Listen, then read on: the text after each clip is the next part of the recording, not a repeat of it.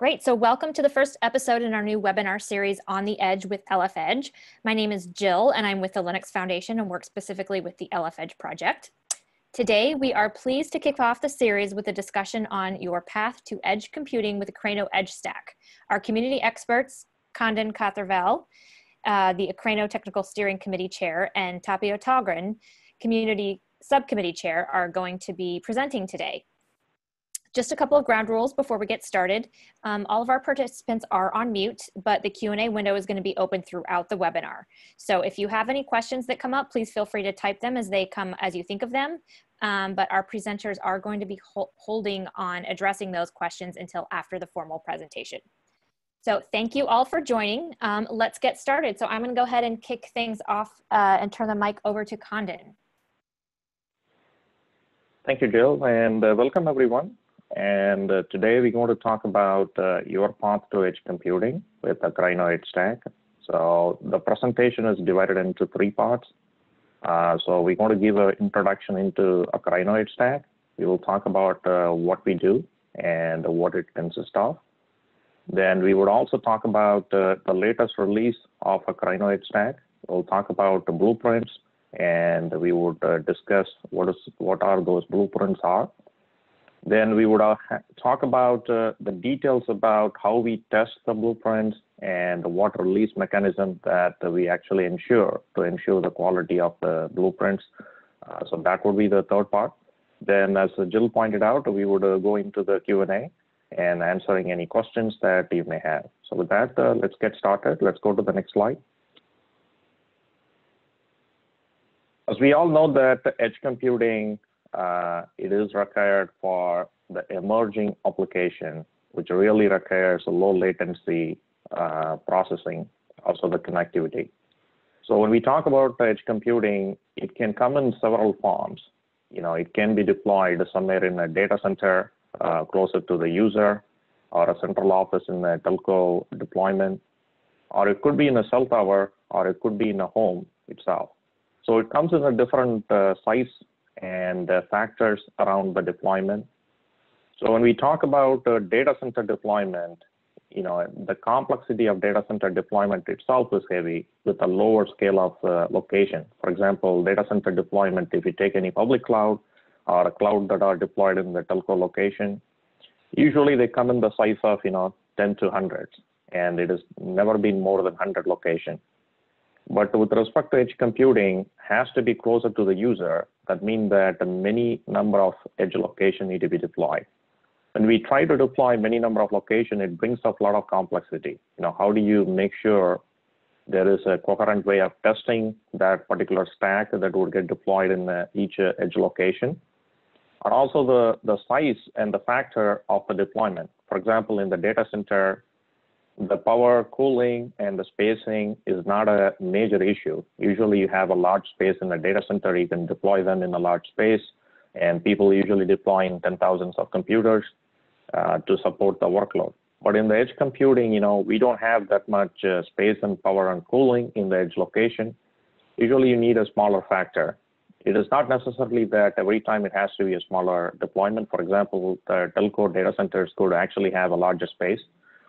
But when we go closer to the customer home or even the cell towers, we can clearly see that the space is very constrained. So it has to be in a different sizing.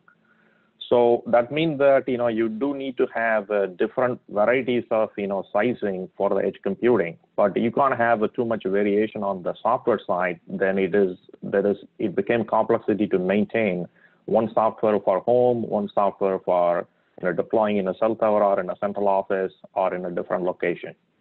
So that's where Akraino looks at actually overall deployment model and provide a solution irrespective of where you deploy a edge computing instance.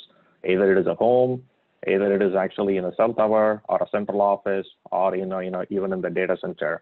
It provides that particular view of different deployments. So this is a graph which is from IHS. And you can see that they have projected how much ratio of edge computing is going to be deployed in terms of over a period of time. But again, the key is actually the latency. But there are other factors plays into the role in this. For example, security. In some location, for example, if we take an industry, in industry, the people don't want a secure application to leave that industry location. And it's not only latency, it's also the security aspect comes in. For example, video processing, image processing, that you don't want that to be leaving that location and processed in a centralized cloud. You want that to be local processed. Then in that case, you do need this edge computing in place. So there is a different use case. The key points is that the use cases, you have a wide varieties of use case. Then the deployment model varies depending upon where you deploy them, right? So that's a key point from this particular slide. So let's go to the next slide, please. Hey, Candon, before we move on, we did have a question about the blue and gray colors of the boxes, if what those mean, if anything. No, there is nothing specific in there. People trying to highlight actually, different application here. So there is nothing specific about color on the slide. Great, thanks. Sure. And as I talked about a different, deployment model, and this slide is to provide an overview. Again, this is not a full exhaustive list, but we can clearly see what the new applications that are emerging, in the industry. And primarily, these are going to be supported by either 4G or 5G and other ways of connectivity that the telcos are providing.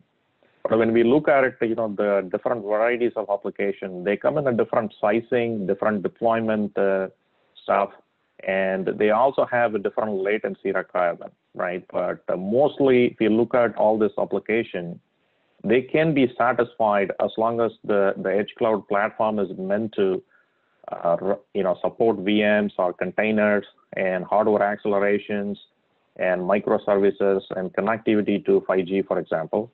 And that way, like the different varieties of application can be supported from a single edge cloud platform. So that's a key aspect of it, because you can't build different edge cloud platform for each of this application, then the cost will actually will be bigger.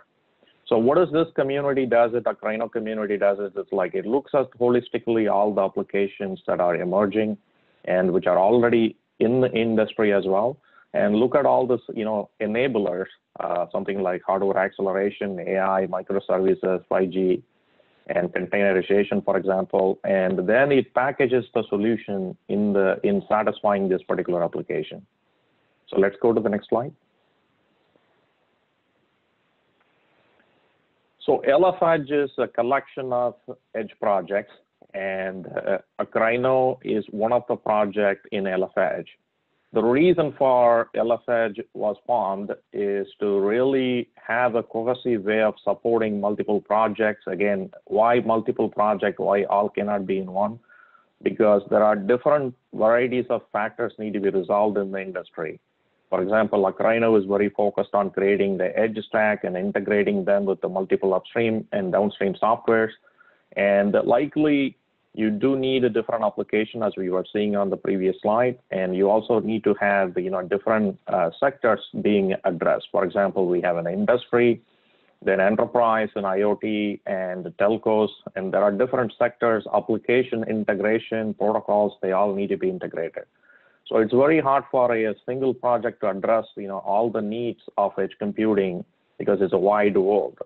And that's where we bring in multiple projects, but address in such a way that it provides you a very cohesive way of integration. That's what the LF Edge is meant for. Today we are focusing on the Akraino Edge Stack presentation, but there will be, as Jill was pointing out, there will be a webinar on other projects as well. So let's go to the next slide. So I just want to give you guys a highlight of what do we do and why we have this Akraino Edge Stack project. And the key mission statement is like the opportunities and pain points that I talked about on the previous slide. The opportunity is that in order to deploy this edge location, you do need an end-to-end stack. For example, today, you can go to Akraino, download an end-to-end stack for edge computing. But before Akraino, you have to go to OpenStack and download OpenStack, have to go to Kubernetes to download Kubernetes, then operating system, then multiple other softwares that you do need to bring in, and they're not packaged in a way to address a specific use case or requirement related to the edge computing.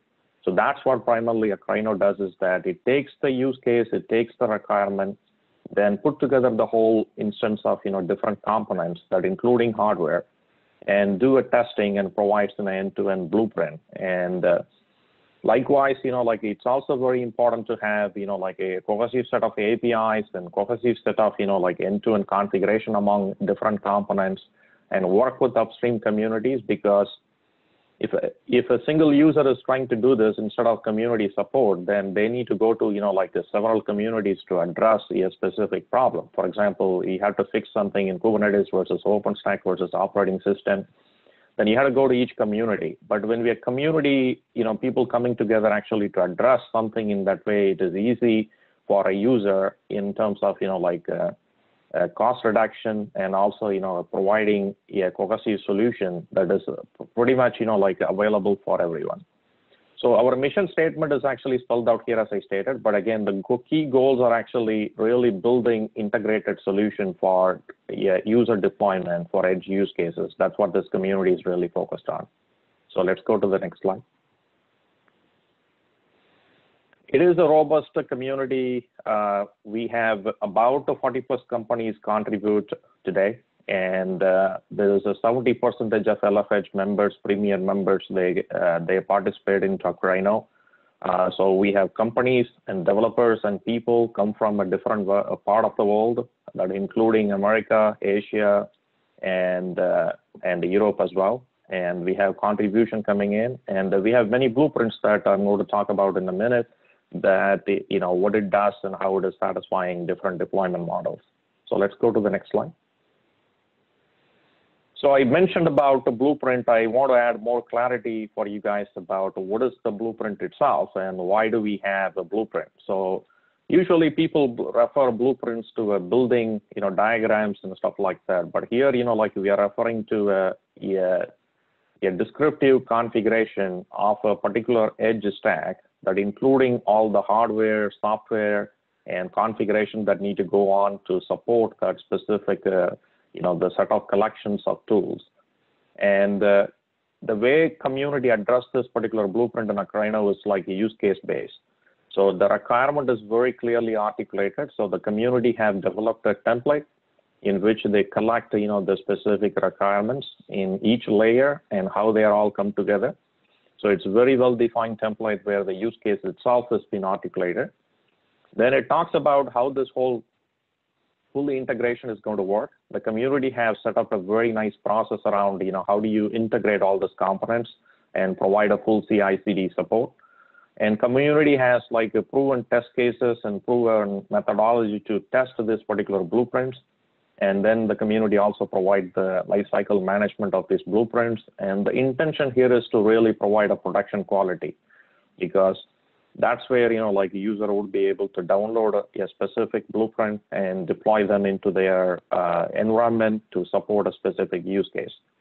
The key goals of the blueprints, and that's what we satisfy, and that's what we have proven in the release 1 and release 2, is to provide a low cost.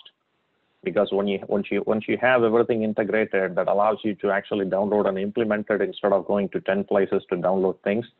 And it also supports a large scale. We talked about, the edge always be a large scale, and you do need to have situations where zero touch provisioning and configuration management across large number of instances. That's where, the blueprints can, focus on as well. Also, the industry adoption, if you have things in blueprints, people start using them, then, there is a feedback mechanism come in. So then the blueprints get enhanced, and it provides a very cohesive way of, the lifecycle management. So we also help in actually testing this in multiple varieties of hardware. And Akraino has a specific lab built and managed by the Linux Foundation under LFEdge and Akraino, and where these blueprints are actually validated. We also encourage the blueprint owners and the users to maintain their own lab, which connects to the Akraino Jenkins and pulls the code, installs it, and proves that the blueprint is working. Or if there is a problem, it's get reported to the community. So there is a loop that used by the community to ensure the quality of that particular blueprint. Again, in 2018, we launched this community. We have 24 blueprints so far and 8 feature projects. But again, these are all, there are many blueprints on the way. So you can see that the number actually grows up. But you can also think about why there are 24 blueprints. As I stated, there are multiple features and multiple, deployments required to support these different use cases. I will talk about that in the next few slides. Then you can understand, how these blueprints are addressing a specific use cases. So let's go to the next slide. So what we have accomplished so far is, as I mentioned, this community was formed in 2018. In a very short time frame, R1 was released in June 2019. And in R1, we have delivered multiple blueprints. In R2, we have delivered multiple blueprints as well, and providing support to the R1 blueprints as a continuum. So this community has, really shaped the process of whole the CI/CD and integration around the blueprints, and that's a great work by this community. And we also have an automated way of validating these blueprints, and Tapio is on the call today, and he's going to talk about that. Because that is very key. Because when you don't validate a blueprint from a specific layers, how they are integrated and stuff like that. So the validation testing comes in 2 forms. One is like CI/CD testing. Then there's also a conformance testing and security testing, which Tapio will talk about it today. So that allows that blueprint to be, a fully hardened and providing a specific, deployment in a very production quality way. And the community also has, maturing a blueprint from one stage, incubation stage, to the mature stage. And for the mature stage, the process is very aggressive, and it's a very rigorous process that the TSC and the community follows.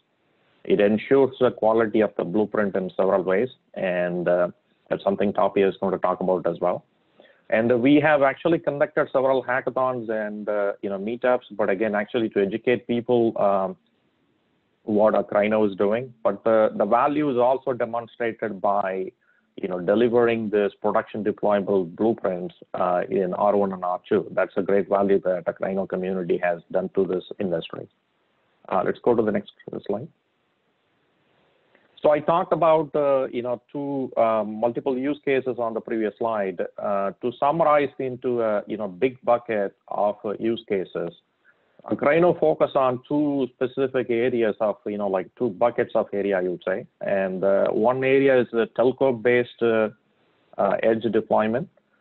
Specifically, we talked about 20 milliseconds, and that's where the telco comes into the deployment. So they actually has the first hop from the user due to the connectivity that they provide from LTE, 5G, Wi-Fi, or wireline.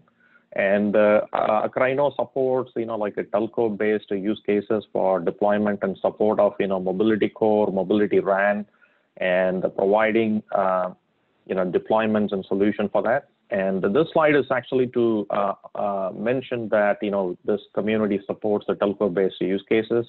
And we are trying to work closely with the ORAN community as well to actually create the ORAN-based blueprint. Akraino Release 1 and Release 2 had blueprints to support mobility core and also the RAN-related blueprints. Let's go to the next slide. The other major piece is the enterprise, and the enterprises comes in a different formats. Like, you can see there are multiple industry vectors that are comes under the enterprise. So Akraino supports, different varieties of enterprise blueprints and providing a deployment model for them. And those are the, telcos and enterprise are the 2 key areas that Akraino is very focused on. Let's go to the next slide.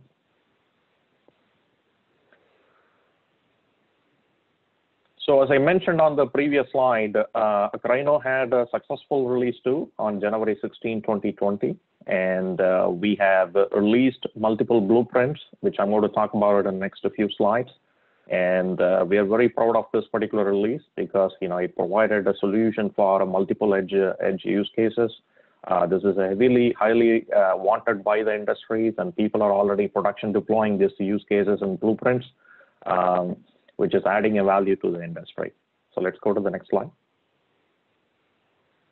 So I talked about the different blueprints, and this particular slide provides a sketch of different blueprints. And Akraino groups the blueprints, what we call as the blueprint family, because the different use cases using the same set of tools, we group them into a specific family and allowing them to not to duplicate with other blueprints. So the grouping allows us to, support multiple use cases and test cases within the same set of tool set. And what you see here is that, different grouping that is trying to address a specific area in the chart, that first slide that we saw with a different deployment model. So we have blueprint for telco, we have blueprint for on-prem DC edge, we have the medium deployments. Also, we have deployments that can actually support, like central offices and telco edges. Then we also have a smaller, very, very smaller gateway to support IoT and the universal CP as well. And as I pointed out, we talked about that, 14 plus blueprints. And when we talk about those different blueprints, you can see this by this picture that each blueprint is trying to address a different area of a deployment and different use cases among them as well. So this chart clearly articulates, what that blueprint does. And let's go to the next slide. So there are things that we are accomplishing beyond this blueprint. Is there are more enhancement to the blueprints and community lab validation. As I mentioned that these blueprints are getting validated. So we work among the LF Edge projects, and we also coordinate with the other open source project, either upstream or downstream, to make sure that we work closely with them to understand the requirement and provide solution for those communities. For example, we had a CBA blueprint, which is actually providing solution for the ONF softwares, and forming a liaison with other communities, both upstream and downstream, helps this community not to duplicate what others are doing, because industry resources are very limited. So we are very cautious about how we actually make progress with respect to this community. So we closely work with upstream community for consuming the software that is already available. For example, Kubernetes is an example where we consume those Kubernetes components with respect to integration of the blueprint, and we directly work with the Kubernetes community. So we have the upstream subcommittee within the Akraino project, which works with the upstream communities to ensure that we take the requirements to them and then have those implemented in the software. We contribute software, the necessary patches and enhancement as well. Then we bring back for the blueprint integration. For the downstream projects, they basically, consume the blueprint, and they also provide, the requirements. For example, ORAN is an example, where it is in a downstream project which consumes actually Akraino blueprints. Let's go to the next slide. So here is a quick picture of release 2, and people interested to actually learn more about the release 2 blueprints. So if we go to lfedge.org, projects, Akraino, release-2, and that takes you to that landing page where all the blueprints are listed. So if you click on that read more, then it takes you to a one-pager. That one-pager talks about what that blueprint does in terms of the components, in terms of architecture, in terms of APIs, and then there is a detailed information on that as well. You can click onto it. It takes you to the code, the downloadables, the user documentation. So the community has done a great job in organizing the content around the blueprints. As you could see that the multiple blueprints, we need to have a real clear documentation. So the community have really accomplished that. So you can actually read, and if you're interested to try out that particular blueprint, you can actually download it and install in your environment. The user documentation explains, what does that community have validated it and how the blueprint actually works. So as long as you follow the steps, then it is readily deployable in your environment. So let's go to the next slide. So what are the key takeaways from release 2 is Akraino itself, progressed as a holistic Akraino project. It progressed as a stage 3 project. So within LF Edge, there is a multiple stages for the project within LF Edge, and that stages allows the project to progress from one level to another level.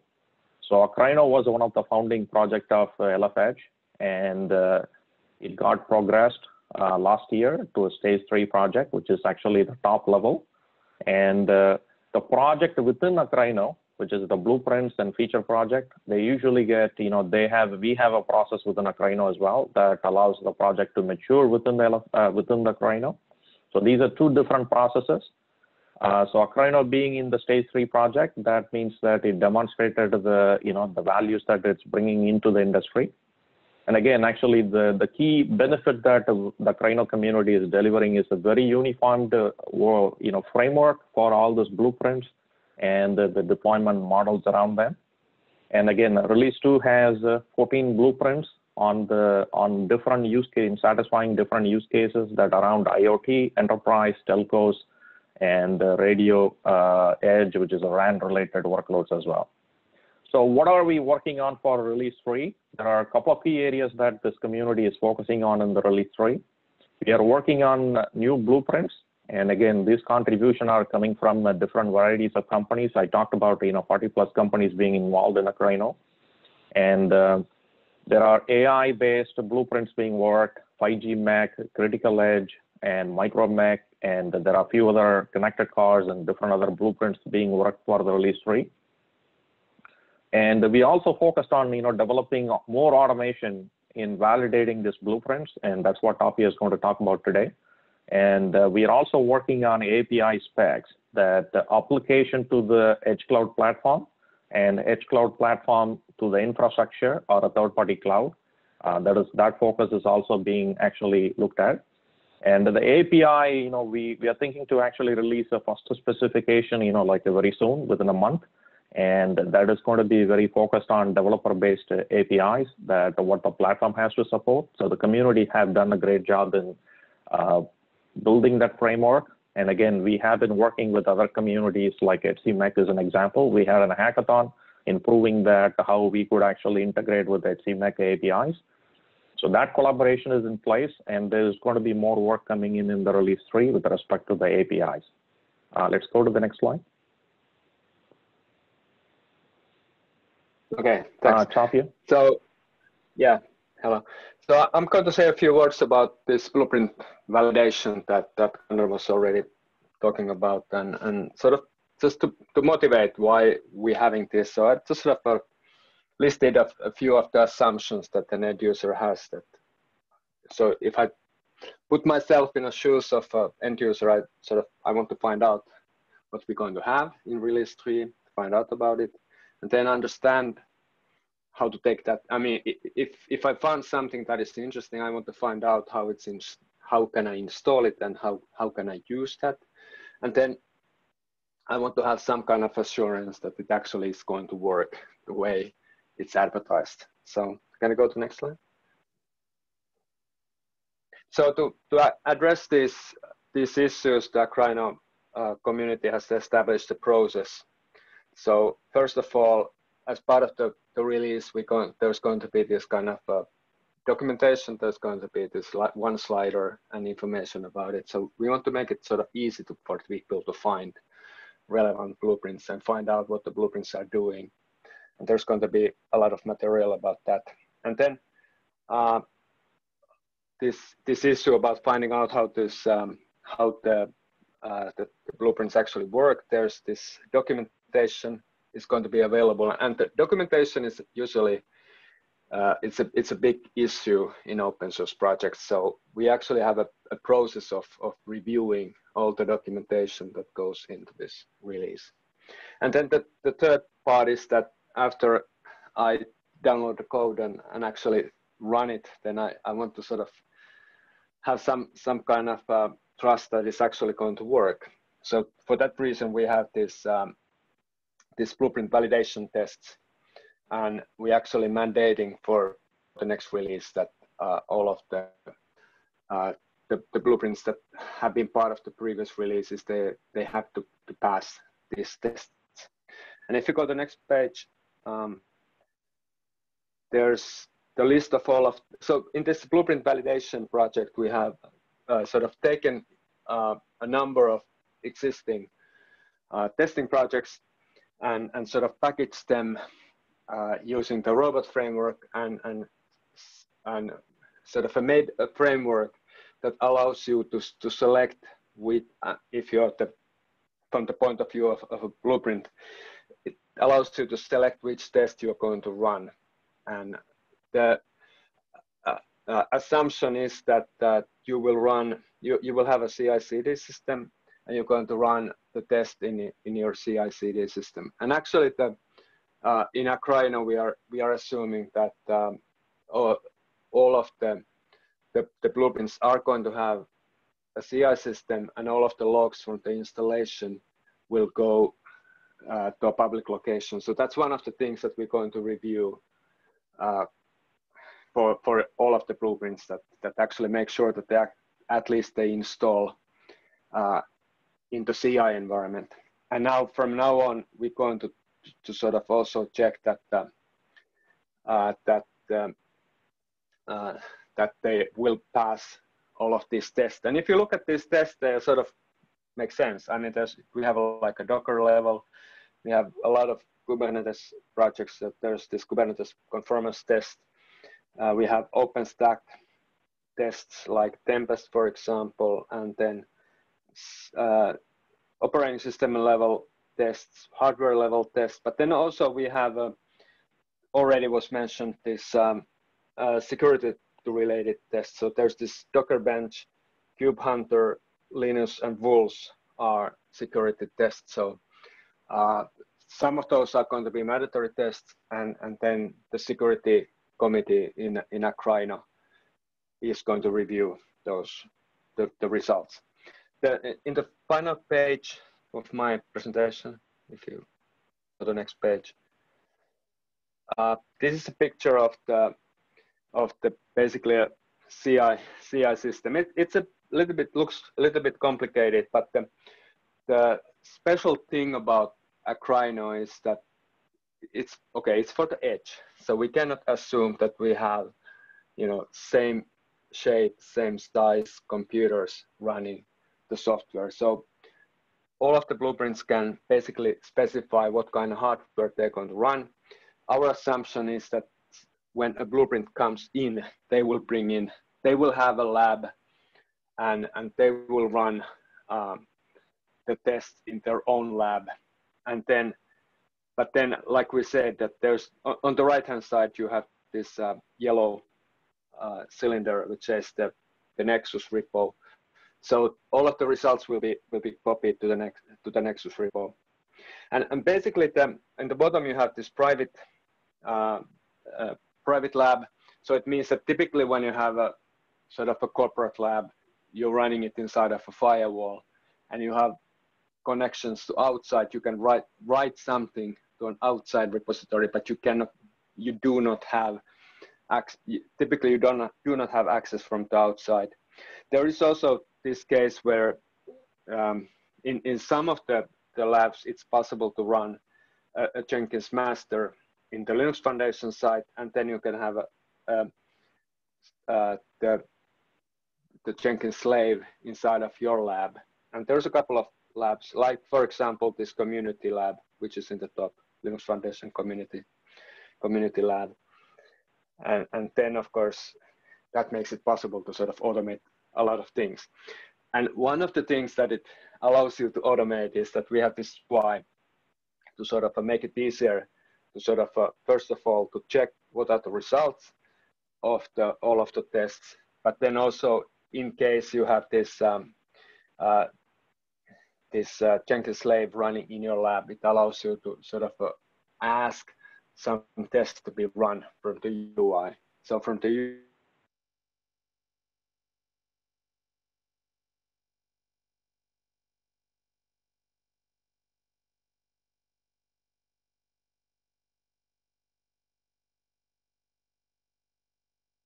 repo, and the UI allows you to go and check that is running.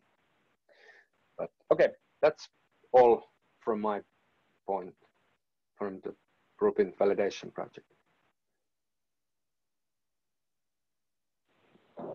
Okay, so thank you, Tatio. And there is a question on the call as well, how to get engaged with Akraino Community. So Akraino Community has a set of calls, and you can join the mailing list as well, where a lot of discussion happens.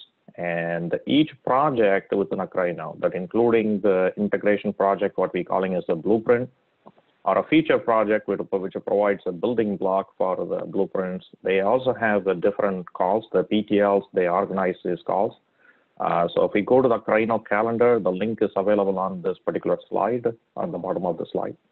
And if you go to the calendar, so you can see the different calls being organized, and you can join those calls to understand about a specific project.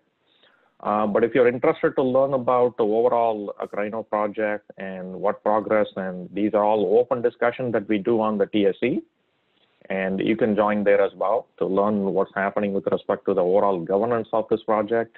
Then the community calls are for open discussion, and any new blueprints which are brought to the community, they get reviewed in the community calls, and we take feedback from all the people in the community. And all the calls in Akraino, it's all open for all. You do not need to be a member of Akraino or LFEdge to join this call. It's open for everyone, so everyone is welcome to join. And again, from the blueprints which are already made into a release 1 and release 2, those are all available under lfedge.org under Akraino. So you can see there is on a landing page where all the blueprints are listed, their documentation links are provided there. So if we go to wiki.akraino.org, that's where the information about all the project, all the documentation, and everything that the documentation perspective, what we maintain with respect to this community, it's all listed out in the wiki. But again, as we stated, it's an open source community, everything is open, and they're all available under wiki.akraino.org as well.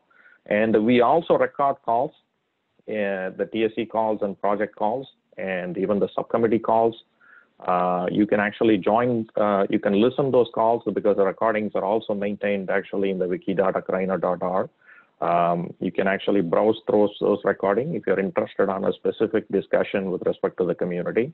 But again, actually the blueprints which are being developed, also which are made into the release, the whole list is actually maintained in the blueprints, and you can see the link here where the blueprints are also being listed there. So this is a full logistics around what we do with respect to the community. I think the first way to get started is like you can join the community calls and join the mailing list. If you're interested in a project, go to the project directly, then we can coordinate. But in case you come across any questions that you could not directly figure out, you can always send an email to TSC, as well as you can also send an email to me. I can connect you guys to respective teams, or we can try to clarify a specific question. So Great. With that, back to Jill. Yeah, so we actually had another question come up on the chat window. Somebody is asking, can you please elaborate on how the collected results will be used, managed to generate a final report across various blueprints and technology stack? So the way we actually manage each blueprint from the reports of what testing has been conducted and is really maintained on an XX repository within the Akraino. And all the logs from a CI/CD testing of that specific blueprint is uploaded there. So during the release timeframe, the TSCs and subcommittees, they go and actually review those logs to ensure that that blueprint really demonstrated the installation of that particular blueprint as per the documentation they provided for that particular blueprint. And these logs are all maintained, across several months and several weeks, depending upon when the CI/CD has been run for that particular blueprint. From a validation project, there is also additional information would be collected with respect to the project, like as Tapio was finding out. Those logs are also maintained in an access repository. But from a release 3 perspective, we are trying to have those logs listed out in a portal as well. That is a work currently happening in the community. but all the logs are actually maintained in the Nexus repository. Great, thank you. And it looks like there were a handful of questions that popped up in the window earlier that were answered via typed response. So with that, I think we can close this out. I think there's one more slide after this. Yes, so thank you everybody for joining us today. We hope you found it useful. The materials, the recording and the slides will be available shortly after the close of the call today. So we'll make sure that those links are made public and accessible. And also just the next of our series is going to be On the Edge with LF Edge, focused on EdgeX Foundry. Our speakers are going to be Jim White and Calvin Smith, both community leads with the EdgeX Foundry project focused on IoT. So mark your calendars for that. And thank you, everyone. We hope you stay safe and healthy. And thanks again for joining us. Thank you. Thank you.